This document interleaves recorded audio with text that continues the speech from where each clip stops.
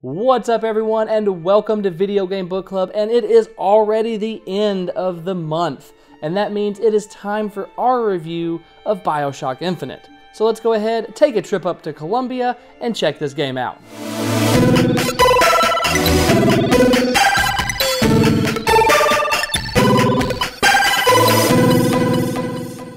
I usually hate playing games out of order. Skipping over previous titles to jump into a franchise is just something that has never seemed right to me. All that backstory, all that world building, all of that franchise history that you're missing out on by not playing since the beginning. So color me surprised when in 2013 me and Clay both jumped into BioShock Infinite for our first time in the series. Neither of us had played the original titles, although as almost everyone knows, the original was and still is considered a masterpiece in immersive gameplay. We instead decided to jump straight into the third game in the franchise, and we were so glad that we did. Thankfully, jumping into Infinite isn't like trying to pick up Mass Effect 3 after missing out on the first two. Infinite's story is completely standalone, and until it isn't, but we'll get there eventually.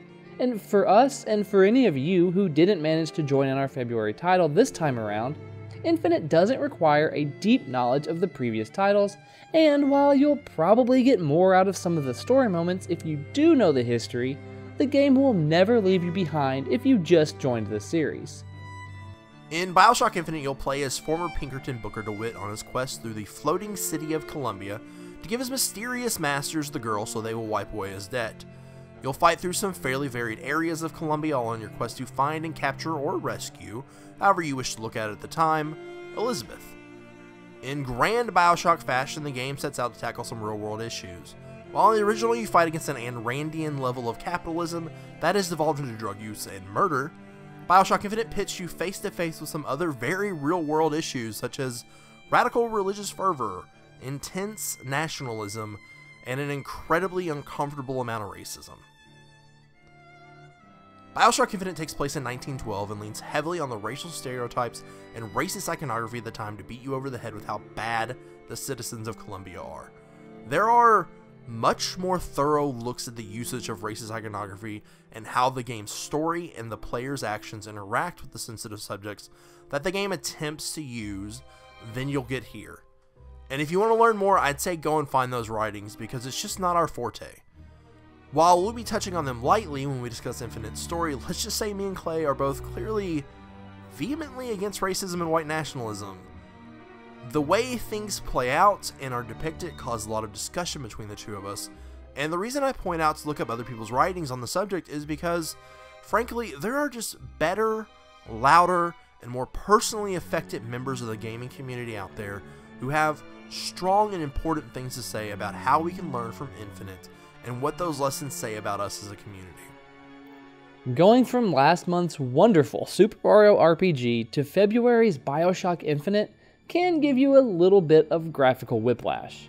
At the time of release, BioShock Infinite was about as good of a looking game as you could find on consoles, and thankfully, instead of going for a full-blown realism approach, Infinite chose a more stylized approach for their characters, and it has paid off dividends for the longevity of the title. It of course also doesn't hurt that the game was upscaled for current generation of consoles. Daniel played on the Xbox One, and that's where his footage is from, because for some reason he's fallen back in love with achievement points, and I played on the PlayStation 4 because I don't really care about numbers. And while the everyday citizen and the hundreds of enemies who will find themselves on the wrong end of your guns look the part and won't pull you out of your experience, it's really Elizabeth's character model that was clearly the focus for the team. Elizabeth, who will be your companion for most of your time in the Infinite world, has been lovingly crafted to give even the most popular Disney princesses a run for their money. I'm looking at you, Belle. With her exaggerated eyes, her corset-bound figure, her beautiful voice supplied by the incredibly talented Courtney Draper, Elizabeth was the real star of the game for us. Sure, Troy Baker does a wonderful job as the playable character Booker DeWitt, but Courtney Draper's Elizabeth pulls a ton of emotional weight throughout the story. Whether it's her first moments outside of her tower, or, well, some darker moments we'll get into later, the combination of her excellent design, wonderful wistful animations, and her powerful voice work, Elizabeth was a point in the game that could have been make or break. and believe me, it made the game. I'm sure we'll gush more about Elizabeth later, but there's still other facets of the game's presentation to get to first. Columbia is a world that pulls from our own and turns the saturation up to 100. With picturesque streets and shops, everything is perfect in the early game setting, especially the lighting. This was one of the first games I remember doing natural lighting so incredibly well. There were several times I would find myself pausing to just drink up the view in Infinite. Much like Rapture, but to a slightly lesser extent, Columbia not only becomes a place to move through, but really turns into the third main character of the game. You'll travel through a list of varied enough locations, city streets, slums, factories, almost all with a singular design aesthetic that screams Americana in your face, all while holding your hand and comforting you as long as you fit into a singular monochromatic description. Music melds seamlessly into the world with themes reminiscent of the game's time period, with the inclusion of a few songs that have been rearranged, but we the player know not to be from 1912. This, of course, will later become a plot point, but hearing a 1912 barbershop quartet sing a Beach Boys song, a moving rendition of Creedence Clearwater Revival's Fortunate Son, sung by one of the oppressed as she sits legs hanging over a stockade, and several others, some of which are just used as background music coming out of phonographs like Tainted Love. The most important piece of music in Infinite, though, is one that is actually contemporary to the time period.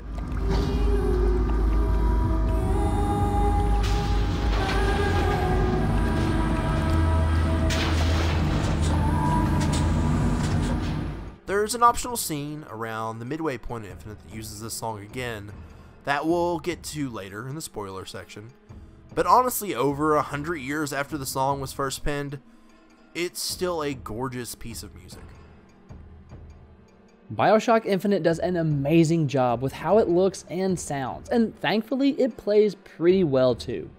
If first-person combat isn't your cup of tea, then unfortunately BioShock as a whole isn't going to be the game for you, because gunplay and special abilities, called Vigors here, are going to take up the vast majority of your time.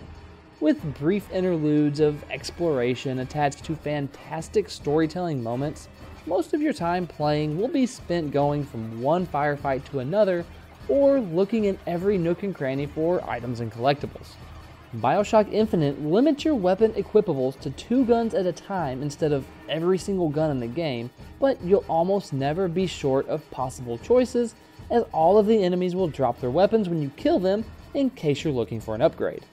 I've always been better with sniper rifles than Daniel, and fortunately for him, BioShock Infinite has a very generous aim assist, which, when coupled with the small fountain of blood that appears when you get a headshot, makes moving forward a satisfying and simple endeavor. Since most fights play out in predetermined arenas, I often found myself hanging back with my sniper rifle, picking off enemies until a melee enemy got close enough. Of course, you have your own melee weapon in the skyhook that you'll, borrow from a friendly neighborhood beat cop near the beginning of the game. Not only does this have a melee attack and a pretty gruesome finisher, you can use this to traverse parts of the world by riding skylines. These railings can help move Booker from area to area when the story calls for it, but mostly are used to get around quickly during combat, as well as land a devastating skyline attack from above. In my initial playthrough, I remember relying mostly on the carbine rifle, but this time around I was all hand cannon all the time.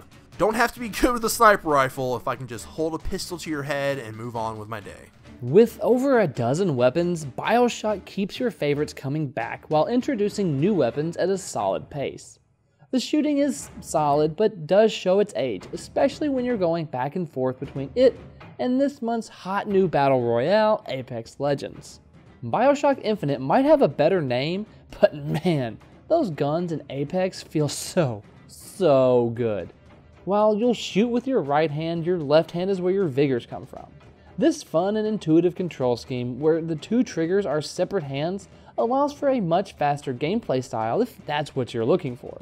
And while you can only have 2 vigors equipped at a time, once you have discovered a new power, you can change between the ones that are equipped at any time by simply holding the Vigor Select button. Being able to change on the fly between vigors like Bucking Bronco that will send your foes flying into the air and Undertow which will then knock them completely off Columbia was satisfying for the entire 12 or so hours the game took to beat. The Big Daddies were a huge part of the marketing material for the original game, and their equivalent in this game is kind of split, with some mixed results. Marketing-wise, it would have to be Songbird, a giant winged creature whose job is a mix between protecting Elizabeth in her tower while also making sure she stays imprisoned at the same time. While the Handyman is more the gameplay pseudo-equivalent, although they are nowhere near as interesting and you only fight like 3 in the whole game.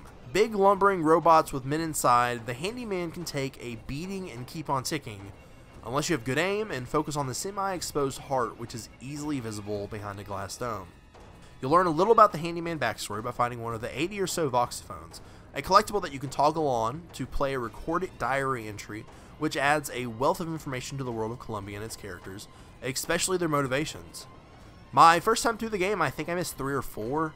This time I got them all, and while not hard at all, you'll definitely need to check around every nook and cranny.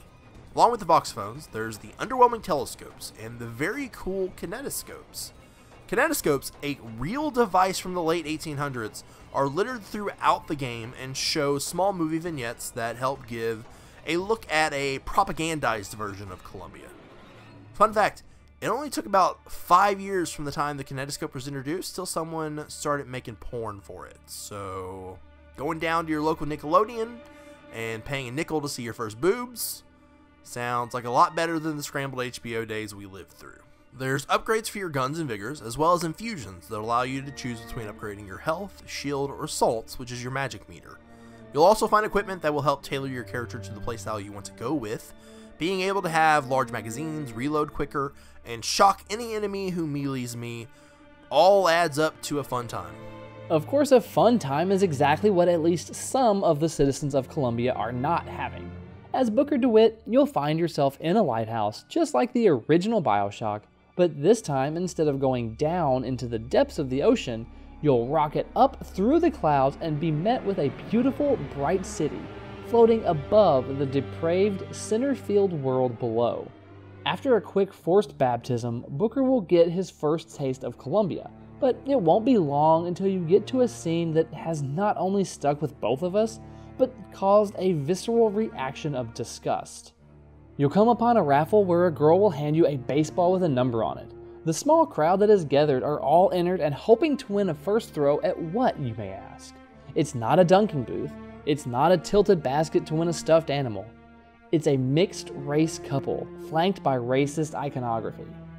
If the Prophet Comstock is the soul of Columbia, this is its grotesque, decrepit heart for all to see, surrounded by the gleeful citizenry. You're given a choice whether to throw the ball at the couple or to whale it at the gleeful carnival barker who's been egging on the proceeding. There really isn't a choice though. One, because we both immediately chose to throw the ball at the carnival barker, because F these people, I'm glad we get to mow them down for most of the game. And 2, because none of your choice in BioShock Infinite actually matter. There's a small handful of moments where you're given 2 choices, but the results are the same, no matter what. You don't actually get to throw the ball at the racist piece of crap. Instead, your wrist is grabbed and you're identified as the false shepherd by the letters AD carved into your hand. You'll eventually find your way to Monument Island, where you'll find and free Elizabeth.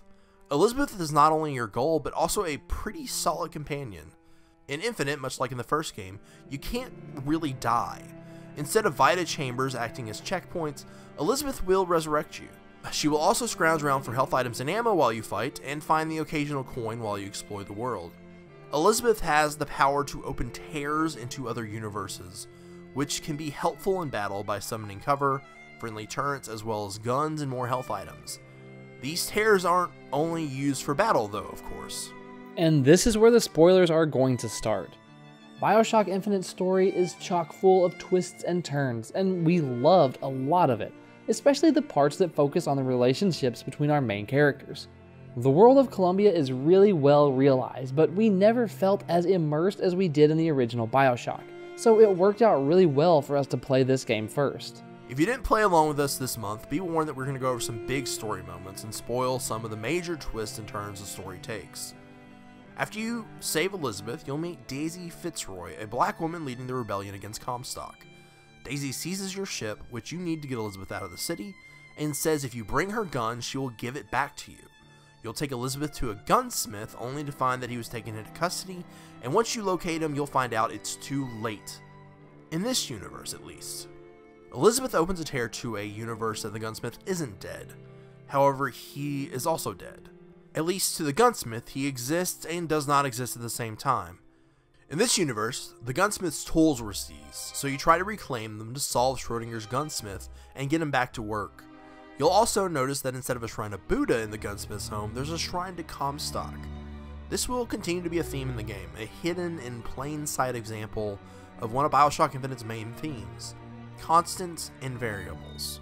When you return to where the gunsmith body was in the first universe, you'll find his tools and go into a third reality where Fitzroy's Vox Populi are in full revolt, and Booker died as a martyr for their cause. In this universe, to protect a child, Elizabeth gets her first taste of death by killing this universe's Daisy Fitzroy. If you were hoping this was going to be a story of two warring factions, one good and one evil, then you'd be wrong. One of my major complaints about Infinite is that after all the racist iconography and rightful vilification of Comstock and Columbia's population, at the end of the day, the angle we settle on is for both sides to be bad. In fact, both main characters at different times say something along the lines of Comstock and Fitzroy, same person just spelled differently. Oppressor and oppressed, same thing, just depends on which way the gun is facing back in 2013. Fortunately, the conclusion of the game is when the story is at its strongest. Elizabeth gets taken and Booker will cross a bridge lined with devices that look like giant speakers, which will summon tears. The world that Booker eventually stumbles into is far into the future, where society has completely fallen and resembles more of a fallen rapture. Not in architecture, but in palette and mood. This is where we first start to learn that Infinite is just about opening doors to other universes, but at other times. Booker will eventually meet future Elizabeth, an Elizabeth that wasn't rescued by Booker, was broken down over time by Comstock and burned New York City using the power of Columbia. This older Elizabeth hands Booker a note to give to her past self, and returns Booker to a time closer to his own. It's not pinpointed out, but when you do finally rescue Elizabeth, she does mention that it was a long time. There's some reason to believe that it was around 6 months based on what some of the voxophones you find say. So while this is your Elizabeth, it also is an Elizabeth that has gone through an immense amount of physical and mental pain waiting for Booker to finally save her. Elizabeth vows to kill her father, prompting Booker to say that he will do it for her, and in a way, they're both right. Right before you find Comstock, you'll discover that Elizabeth's tower contained a device that dampened her powers. Comstock will demand Elizabeth ask Booker what happened to her finger, which throws Booker into a rage. And Booker smashes Comstock's skull into the bird bath until he dies with many unanswered questions. Booker's nose will begin to bleed and his vision blurs. You'll wind up getting to use Songbird as basically a giant summon in the final battle, and end by having him destroy Elizabeth Tower, therefore unlocking her full power. The device you were controlling Songbird with malfunctions, but before he can attack you, Elizabeth opens another tear to another universe. This time, you don't come out into another Columbia, but instead, under the sea, in Andrew Ryan's Rapture. Unfortunately for Songbird, he finds himself on the wrong side of the pressurized glass, and there's a touching scene where Elizabeth comforts him as the pressure kills him. Elizabeth can now use the full extent of her power. She can not only open tears, but she can create her own. When you leave Rapture, you come to an ocean filled with lighthouses. Not just another door to another world, but a world full of doors to all worlds. There's always a lighthouse. There's always a man. There's always a city. Constants and variables. A man, a lighthouse, a city. Constants. While the false choices we made in the game are just variables. They don't affect the true story. They're just the small variables within different variations of the same constants. As far as excuses for reasons players' choices don't matter, BioShock Infinite kind of hits that out of the park. One of the doors you'll go through in this world goes back to a moment in Booker's life where he refused baptism, but he also didn't. Our Booker did, all of the other Bookers that went to Columbia did, and there are others, more than just the one that died as a martyr for the Vox Populi. Near the beginning of the game, the Ludus twins, who figured out how to make a city float and are in fact the very people who sent you on your journey, have you call a coin flip in the air. Each mark on their sandwich board is another you, just waiting for one of you to get it right. And of course there's the Bookers who didn't say no. Those Bookers turned to faith and became the very prophet that you just murdered. The man who locked Elizabeth up in a tower, tortured her for months, and wanted to use her as a weapon is the man that was born when some of your other selves took the plunge into baptism. Not only that, but Elizabeth shows you that the truth is, Elizabeth is actually Booker's daughter Anna, turned over to Ludus to pay off your debts. This is why Booker carved AD into his hand in a kind of penance for selling his own daughter. When Comstock tries to take Anna through a portal to his own world, Booker tries to stop him, which severs her pinky.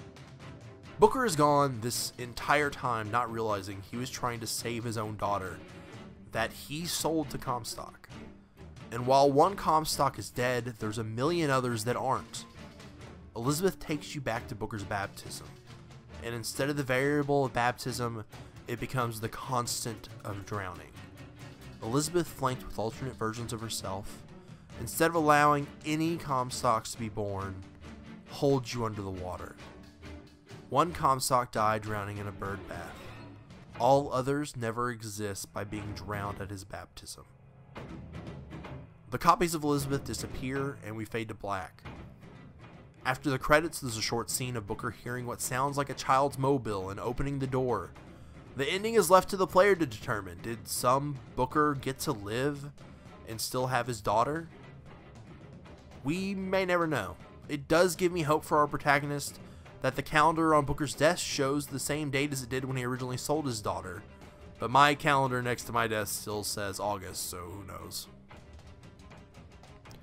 The whole ending sequence is some of the most riveting storytelling in games. To go from, yeah, I'm gonna kidnap this girl to pay the bills, to, oh, she's my daughter who I sold to a parallel version of myself who I just murdered, and now my daughter is drowning me at my baptism in the past before she was born, so all the evil parallel versions of me never even exist, is really well done. And that ending sequence would be so easy to get wrong, but BioShock Infinite really nails the landing. I wish there was more on the way, but shortly after wrapping up the game's DLC, Ken Levine, the creator of the first BioShock and Infinite, closed the studio to work on other projects. Another BioShock would be fantastic, but at least we do have Burial at Sea to look forward to. Will the circle be unbroken by and by and by? Is a better home awaiting in the sky, in the sky. And that's our feelings on BioShock Infinite. Let us know below in the comments your opinions on BioShock Infinite versus 1 and 2, and if you liked the jump from undersea to above the clouds. And until next time, take care everyone. Well, thanks for sticking around to the end of this video. Here's 2 more videos just in case you enjoyed what you saw in this one, and if you really enjoyed it, feel free to like and subscribe, and also click that little bell icon just so you get updated every time we post a new video. And until next time, take care.